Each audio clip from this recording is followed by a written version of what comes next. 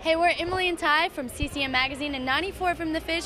We're here tonight at the Dove Awards with the Newsboys. Welcome, guys. How are you? Doing great, doing great. Fabulous, fantastic. It's the Dove Awards, the 45th annual. Almost as old as, well, I won't say who's that old. Not as old as me. Exactly. Right. Look at that baby face, huh? So what's it like being here? You know what? I love the Doves. The Doves, to me, I mean, we've played a few of them over the years and been involved. And it's just one of those wonderful moments where you get to see, for me anyway, you get to see a lot of the bands you typically get to see. And I've been a fan of Amy Grant. I got to see her and hug her neck, and that was wonderful. And then all these other bands that I've known for years. So for me, it's family time. You know, it's awesome. I love it. Now, of course, this isn't your all's first time at the Doves. What would you say is your favorite memory that you've had over the years at the Doves? I have a couple. This is not my first rodeo, as you said. You made it very clear. Again, thanks a lot. Years ago, DC Talk, I played on a song called Colored People. I played guitar, that song years ago, and I think I botched it pretty good. But that was fun for what it was. And I would have to say, as crazy as it sounds, Tonight was fun. God's Not Dead is one of my favorite songs. We started with a big bang on the lift. I thought it was fantastic. Had a great time.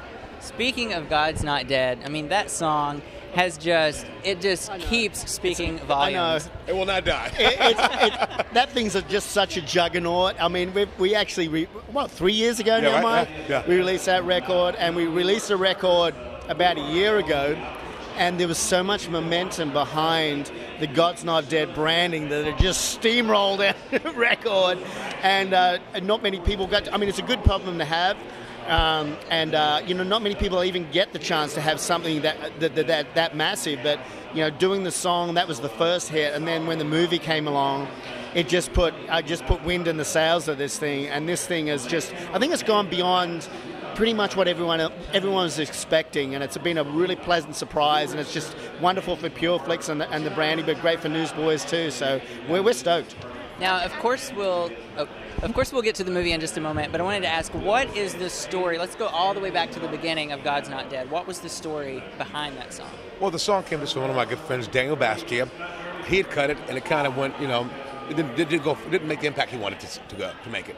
So I know David Crowder, another good friend of mine, a dear friend of mine, he cut it, and he called it Like a Lion. And we had the idea to call it God's Not Dead. Get my partner from DC Talk, Kevin Maxine, on it with us. And we was really focused on trying to make God's Not Dead the center of the song, more than Like a Lion. Yeah. And I think that gave believers more of a rally cry, just to get behind.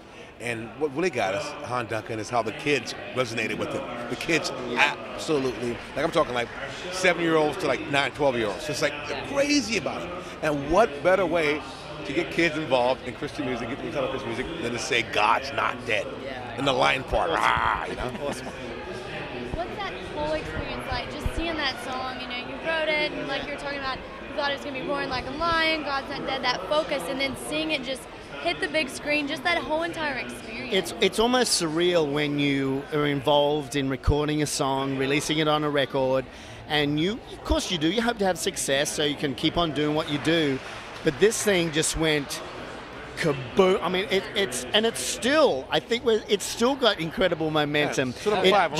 Just recently went to DVD, and I heard there was some crazy numbers as far as DVD sales in places like Walmart and Kmart and all those different outlets. So I think people have really. I think the movie, it's a subject that a lot of people have actually dealt with or are dealing with, is this, when you get into high levels of education, they basically said, well, let's get this out of the way. We've got to take God out of the picture, and so we can teach you what we want to teach you. And it's this incredible liberal agenda. So there's stats out there that 50% of the people, or 50 to 60% of U.S. citizens claim to be Christians. So. Yep. They're basically, 50% of college kids are going, well, hang on, I know I want to do really good at this grade, but I can't resonate with that. And I think what the movie has done is it's empowered them to kind of stand up for their faith and just say, you know what, no, I'm not going to stand up for this. And it's definitely ruffling a lot of feathers, and I think Hollywood didn't see it coming, Mike. I think they were like, oh my gosh, they never saw this coming. So I think you'll probably see a lot of more faith-based movies coming out of Hollywood. Now, what has it meant to you guys as a band to, obviously you play to a predominantly Christian crowd, but to have a movie like God's Not Dead to be as well received as it has been and to cause so much conversation, not just within the Christian community. Put it this way, we played Winter Jam a few times. The last time we played it was last year. We played in front of 450,000 people over 3 months, 3.5 months, 4 months. The movie, in 3 weeks, we played to 6.8 million people. We can sing in an arena every night, and we never have that many people. That said, the movie has impact outside the church. People can bring their friends, because the theater's not threatening. Churches are, a lot of times.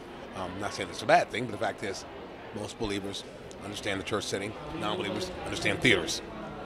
That said, it has had major impact, and it's spoken for itself. Has that sort of opened the door that you feel like that maybe in the future we'll be seeing more? No, movies? 2 ways about it. We're working on 2 more movies as we speak. Can't tell you the titles of them yet because we're not sure what they're going to be called, but they're coming out. Okay, you heard it here. Yeah, you heard it here, CCM. There it is. Thank you guys for sitting down and talking with us. Newsboys, everybody. Thank you. Nice to meet you. Nice to meet you. Good to meet you. Good to meet you. Don't leave me hanging, dog. Come on now. Nice to meet you. Thank you, guys. Have a great night. Yeah.